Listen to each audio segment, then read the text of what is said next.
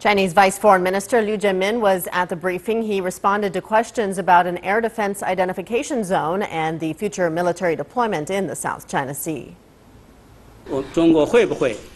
As to whether China will set up air defense identification zone, let me first say that China has the right to do so.